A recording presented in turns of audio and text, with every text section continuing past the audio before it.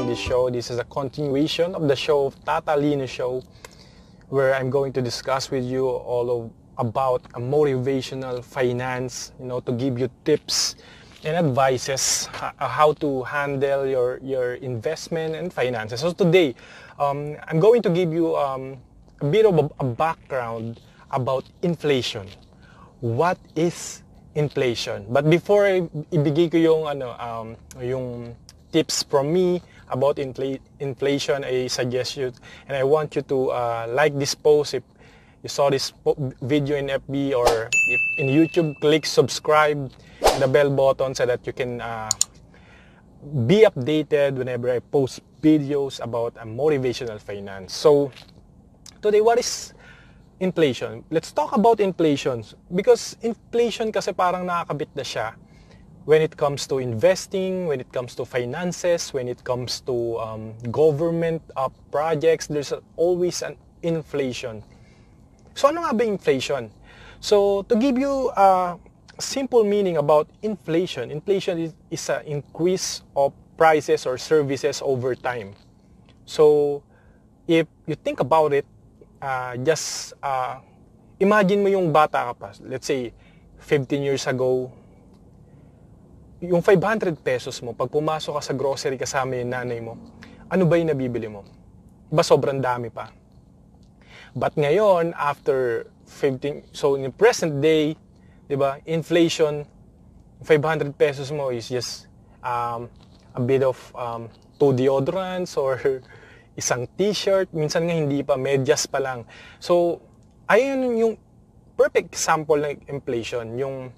And for me, I'm calling inflation as a monster that eats up your money value over time. So, is inflation is healthy? Patanong ka din ba sa sarili mo? Well, to tell you honestly, inflation is also healthy. It's because if walang inflation, di rin tumataas yung value mo. Imagine if you work 15 years ago, your salary is 13,000 a month. If without inflation, 13,000 pa din yung kinikita mo. Ngayon, hanggang ngayon, di ba? So, I think we need inflation for us to grow, di ba? Para hindi maging stagnant yung circulation of our money. So, the question here today is because, di ba, nalaman nyo na yung inflation, what is really the inflation? The question is here today is, how can you fight the inflation? Paano nga ba, may nagtatanong sa akin yan via email, hi, Coach Lino, how can we fight inflation? What are the things that I need to know so that I can fight the inflation? The first thing you need to know is for you to know what is inflation. Diba? Baka naman isipin natin kung ano yung inflation, diba? So, just recap, inflation is increase in price in services and yung mga binibili natin sa market.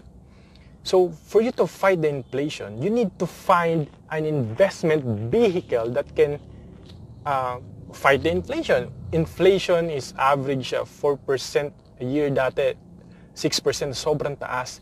Even if you save your cash in the bank, walang mangyayari because of the inflation. Kahit itago mo, parang, let's say sa bank, this is just for example, let's say sa bank, mag-invest ka ng 100,000 and then meron siyang 2.5%. Minsan nga wala pa, na since sobrang liit talaga. And you compare it with the inflation, which is 4 to 6% average, right?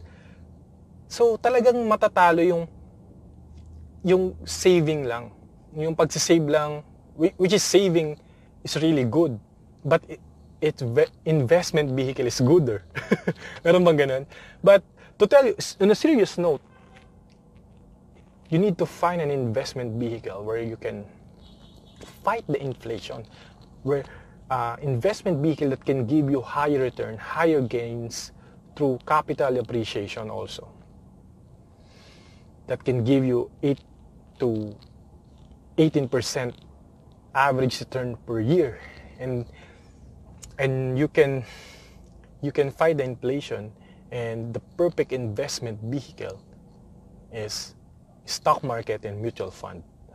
So if you want to know about the stock market, I suggest you, to click the link below this video, and I'm going to give you a free stock market tutorial so that you will know, paano ba natin talaga madidiskartehan tong inflation na to. So I hope may natutunan ka dito sa video na to, and I would love to really teach you about stock market investing, and so that you can fight the inflation itself. For you to fight the monster, you need to find the perfect hero, and that is the investing thing. So again, this is Lino Marshall Jr., the author of Gold Setter Blueprint and a financial advisor. Thank you so much for watching this show, and manood pa kayo for the upcoming videos. Just click like, subscribe again. Thank you so much for watching. Bye-bye.